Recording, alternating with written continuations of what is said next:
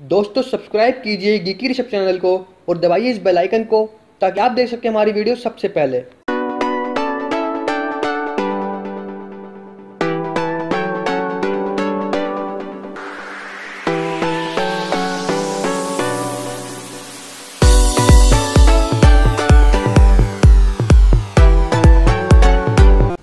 दोस्तों इस वीडियो में हम अनबॉक्सिंग एंड रिव्यू करेंगे आईटेक के वायरलेस रेगर 2 स्पीकर का और वीडियो के एंड में मैं आपको बताऊंगा कि क्या आपको इस प्रोडक्ट को लेना चाहिए या नहीं। Welcome guys, this is Rishabh, let's start.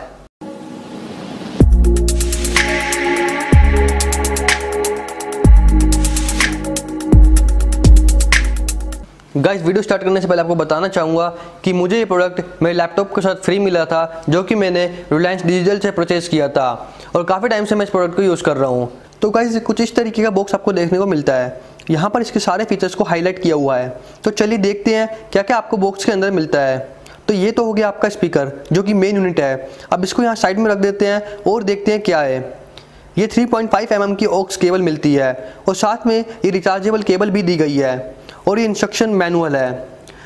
तो गाइस स्पीकर को ऑन करते ही काफ़ी कूल लाइट्स देखने को मिलती हैं और ये साउंड आती है, जो कि ये इंडिकेट करती है कि अब इस स्पीकर का ब्लूटूथ ऑन हो चुका है। और यहाँ पीछे इसके एक 3.5 mm का ऑडियो जैक है और इसी के साइड में ऑन ऑफ का बटन है और माइक्रो SD कार्ड स्लॉट के नीचे USB स्लॉट भी है। तो यानी कि आप पेन ड्राइव और माइक्रो SD कार्ड लगा कर के भी गाने सुन सकते हैं। और ये माइक्रो USB स्लॉट है जिसके थ्रू आप इसको चार्ज कर सकते हैं और 400 mAh की बैटरी इसमें दी गई है। और कंपनी का ये कहना है कि अप्रोक्स 1.5 आवर्स का प्ले टाइम आपको इसमें मिल जाएगा। और साथ ही में कंपनी इसके ब्लूटूथ की रेंज 33 फीट बताती है और यहाँ इसका माइक्रोफोन है और एकदम टॉप में 4 बटन देखने को मिलते हैं। इन 2 बटन से आप सॉन्ग या FM के स्टेशन को चेंज कर सकते हैं और इस बटन से लाइट को कंट्रोल किया जा सकता है।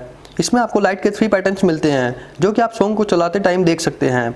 और इस बटन से आप सॉन्ग को प्ले या पॉज कर सकते हैं या फिर कॉल को अटेंड, रिजेक्ट, कट या फिर डायल भी कर सकते हैं।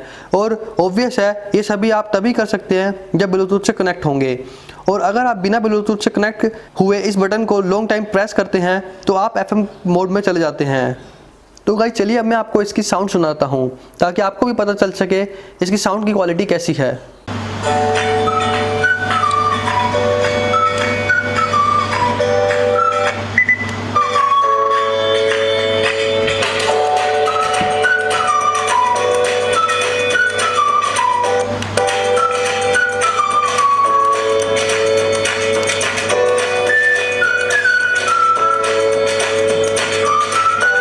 तो दोस्तों साउंड की क्वालिटी तो आपने सुन ही ली।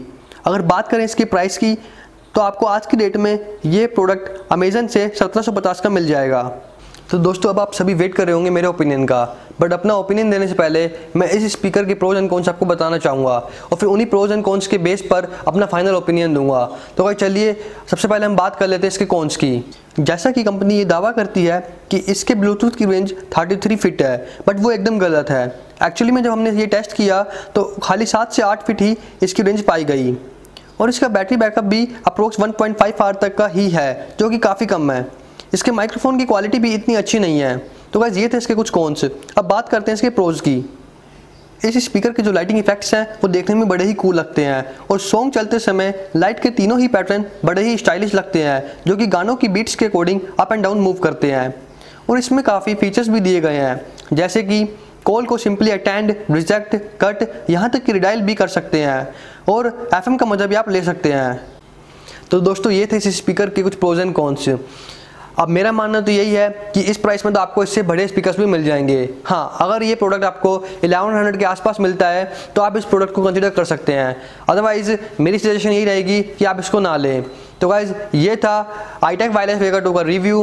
और अगर आपको ये वीडियो अच्छी लगी हो तो इसको लाइक एंड शेयर जरूर करना और अगर आपने हमारे चैनल को सब्सक्राइब नहीं किया तो कर दीजिए। और अगर आपकी कोई भी क्वेरी सजेशन होती है तो आप मुझे नीचे कमेंट के थ्रू बता सकते हैं। दोस्तों मिलते हैं आपसे नेक्स्ट वीडियो में। जय हिंद।